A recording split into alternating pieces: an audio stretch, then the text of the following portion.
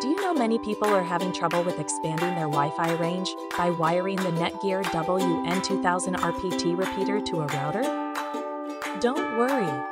In this video, we'll show you how you do this. Let's start.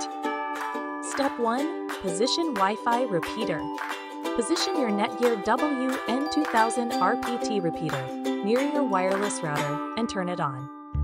Step 2. Disconnect active networks. Using your computer, disconnect from any active Wi-Fi or Ethernet networks. Step 3. Connect to repeater. Connect your computer to the repeater using an Ethernet cable through any of its LAN ports. Step 4. Wait for connection. Wait for a few minutes until your computer recognizes the Ethernet LAN connection. Step 5. Navigate to MyWiFiX.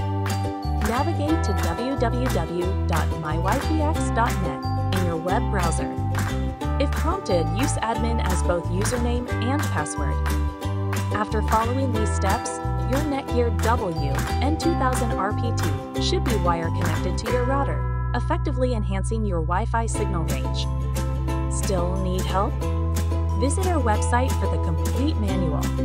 There you will also find questions and answers from other Netgear users. Did you find this video helpful?